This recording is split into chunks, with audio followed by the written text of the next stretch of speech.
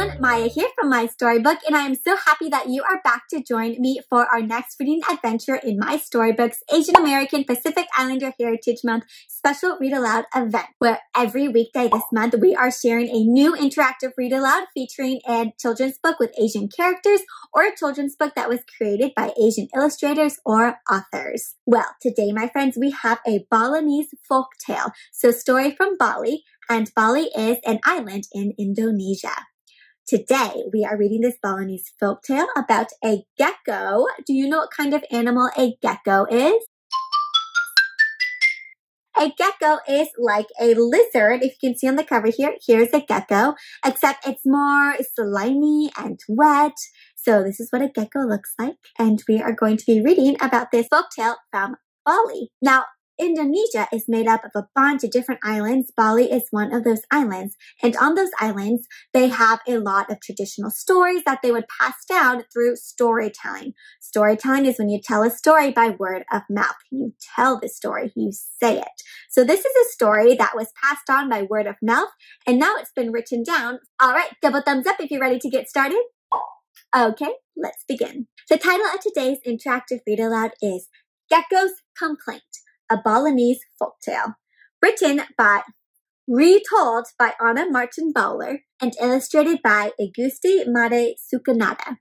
So, my friends, retold means that Anna Martin Bowler didn't write the story, means that this author didn't write the story. She didn't come up with the story herself. She heard the story from somewhere else, probably through storytelling, and is rewriting it, telling it again to put it into this story. So she didn't come up with the story, but she is going to tell the story again so that we can learn about it in this book. Now, as we read, you're going to notice that this book actually has two different sets of text, two different sets of words, because this book is written in both English and Indonesian. It has English and Indonesian text.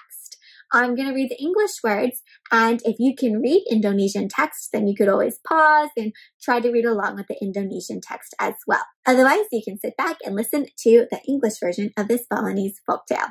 Now, this book was published by Tuttle Publishing, so big thank you to them for letting us read this story together and share this folktale together. Okay, let's take a look at the cover here. What do you notice?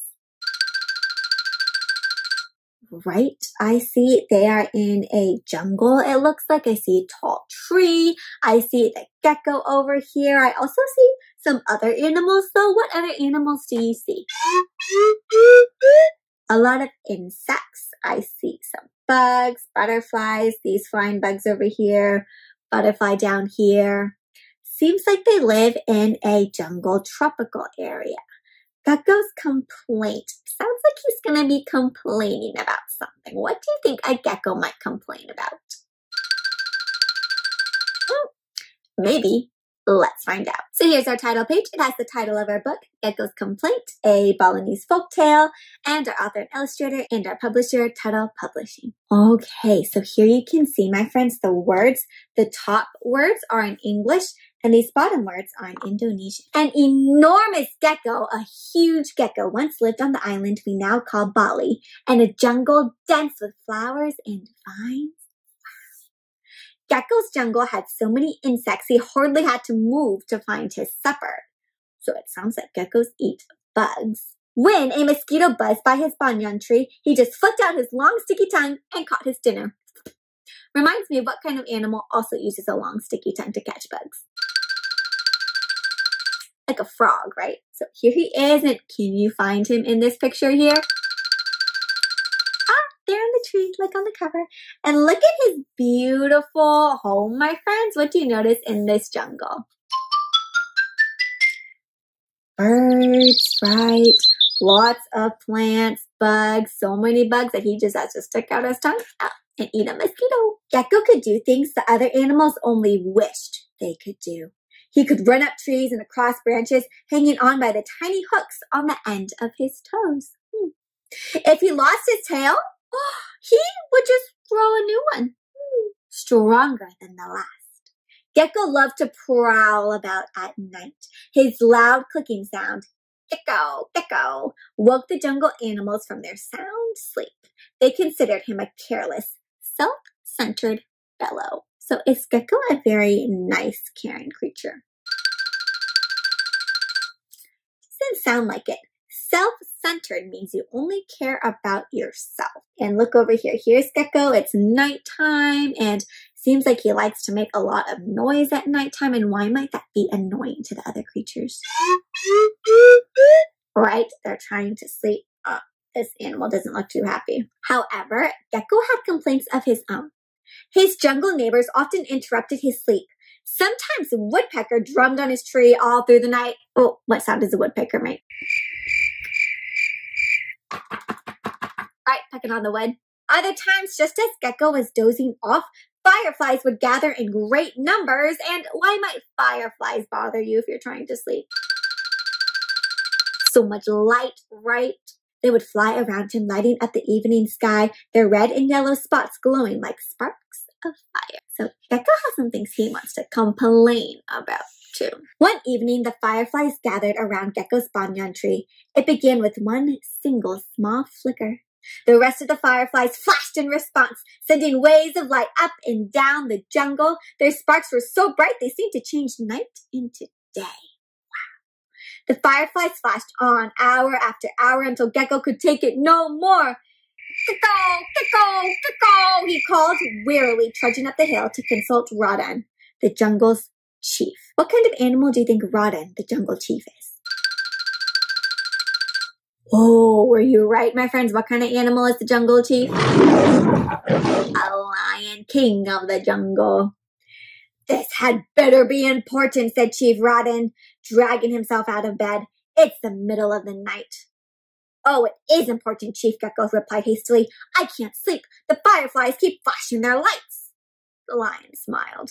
Well, we seem to have the same problem. The fireflies disturb you, and you disturb me. Yes, said Gecko, feeling ashamed. I wouldn't complain, sir, but I just can't sleep. I'll look into it, Rodan promised. What do you think the lion might do? You think he's going to help Gecko? Let's see. Early the next morning, the lion paid a visit to the fireflies, asking, Why do you bother others? Night is to be peaceful, quiet time in our jungle. The fireflies answered meekly, kind of a little embarrassed. We meant no harm by our flashing. Woodpecker was drumming all night, sending signals of alarm. We were just passing his message on. Oh, so they didn't mean to be bothersome. What were they trying to do? They were just trying to pass a warning signal because Woodpecker was drilling the wood, which they thought, uh-oh, means danger. They were trying to be helpful. So who is Lion going to go talk to next? Woodpecker, right? Rodan had no trouble finding Woodpecker. Her loud hammering echoed far and wide. Please explain your endless tapping, demanded the lion. Woodpecker explained quickly. Black beetle leaves manure all over the jungle path. She must be stopped before we all get sick from this filthy dung. I've been tapping to warn the others. This is a very serious matter, Rodan agreed. I will find Beetle immediately. So it seems like they're all connected to someone else, right? Gecko complained about the fireflies, then the fireflies talked about Woodpecker, and then Woodpecker's talking about Beetle. Let's see what Beetle has to say. Black Beetle, plump and gleaming like polished copper, was busy rolling her filthy loads when Chief Rodan arrived. Beetle stopped working and humbly explained. Water Buffalo strolls down the path often, sir, and drops his patties of manure as he walks. I'm only doing my duty by cleaning the pathway. Oh, so it's not Beetle's manure and droppings, it's Water Buffalo's droppings that are getting in the way. So now it's going from Beetle to Water Buffalo. Rodan, worn out by all the complaining, set out for home. Before leaving, he instructed Black Beetle, send Water Buffalo to me the moment you see him, because they each have someone else to complain about, right? Storms gathered as the lion lumbered up the mountain. The blowing wind made his climb difficult. When he reached Mount Batur's highest peak, Chief Rodan roared loudly, Rain! Why are you ruining the jungle pathways and causing so many problems for the animals? Oh, now Lion's complaining about rain? I look closely at those rain clouds. Do you see Rain's face? Oh, I kind of see a face here, Rain's face. While waiting for Rain's reply, Chief Rodan dropped to the ground in exhaustion. Looking out over Bali, he saw sparkling rivers, blue skies filled with drifting clouds, and endless hills of green. Raindrops fell, cooling his tired body, and wind blew his worries far, far away. Rajan then understood he was asking a very foolish question. Resting there, he thought of all who benefit from rain. Oh, so he's realizing, wait, rain is actually very, very helpful to the island. Why would rain be good for the island? Right? There's a lot who benefit from rain, the colorful birds, the strong animals, and even the lowly mosquitoes. Rajan smiled, enjoying life around him as he walked toward home. Rain helps everything grow. It gives animals water, right? When he arrived home, Chief Rajan summoned Gecko and the other complaining animals. The chief spoke sternly. Think of the gifts rain gives to us, the rivers, the many plants of the jungle, and the food that we eat.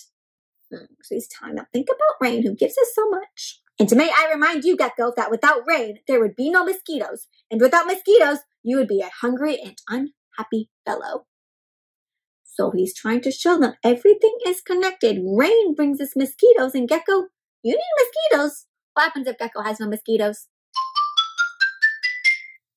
He would starve, right? In a powerful voice, Chief Rajan commanded, quit your complaining, go home, and live in peace with one another.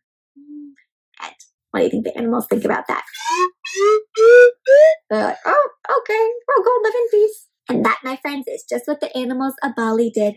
Today, Woodpecker is careful not to hammer on Gecko's tree. The fireflies still light up the evening sky, but not close to Gecko. And Gecko, who grows fatter each day, finds little to complain about. The end. Oh my friends. So it seems like the animals learned a lesson in this book. What do you think they learned? That you shouldn't complain so much, right? That you should be grateful for what you have. Complaining doesn't make you feel good. It doesn't make the other person feel good. Instead, you should find what's good and enjoy and be grateful for that.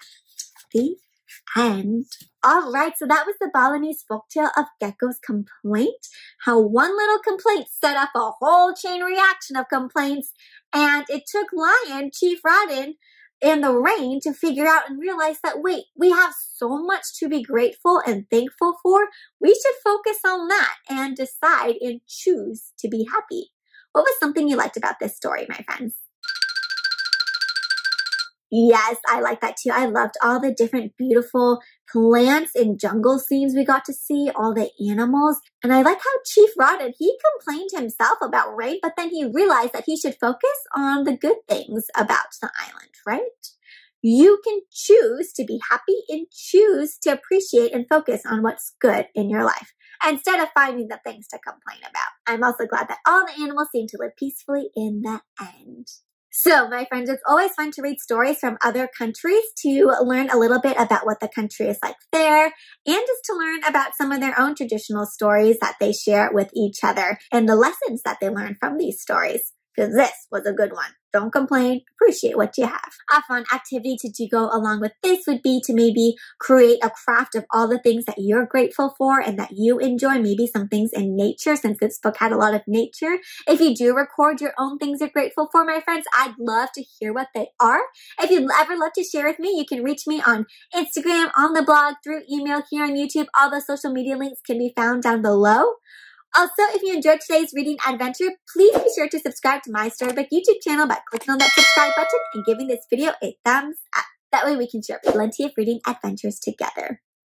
Otherwise, my friends, that brings us to the end of today's interactive Read Aloud. I hope you join me for our next Asian American Pacific Islander Heritage Month Read Aloud event. But until next time, happy reading!